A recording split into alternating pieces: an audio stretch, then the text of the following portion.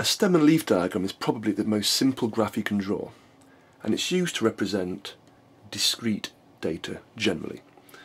Now what we do is we've got lots of numbers here which are tens, e.g. 12, 25, 52, and I put the tens down the side, so we've got 10, 20, 30, 40 and 50. So the number 12 is a 10 and a 2.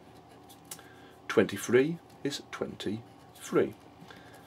Then 25, so 23 and 25. So as you can see, 10 unit, 10 unit. 52 is 52, then a 51, 52, 51, a 29, a 43, a 34, a 51, another one, and a 40. Look how I've lined all the numbers up nice and carefully. Now this is called an unordered stem and leaf diagram. It often makes sense to then order it. So I go through each row in turn and order the numbers that are there. That's ordered.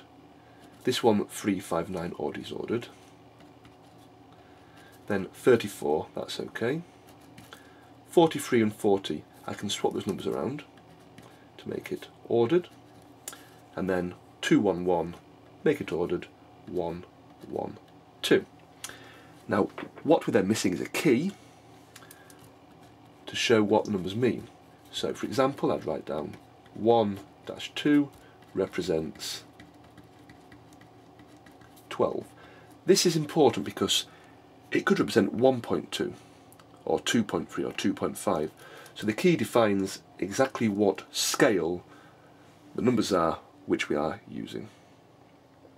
To finish off with, we could then use this to find the median once it's been ordered. Now 1, 2, 3, 4, 5, 6, 7, 8, 9, 10. There are 10 numbers there. So to find the median, we do 10 plus 1 over 2, which is the fifth or the 5.5 number. So we count up 1, 2, 3, 4, 5. So the fifth number is 34. The sixth, 1, 2, 3, 4, 5, 6. The sixth is 40. So the 5.5 number is the one which is between those two. And halfway between 34 and 40 is 37. So the median is 37.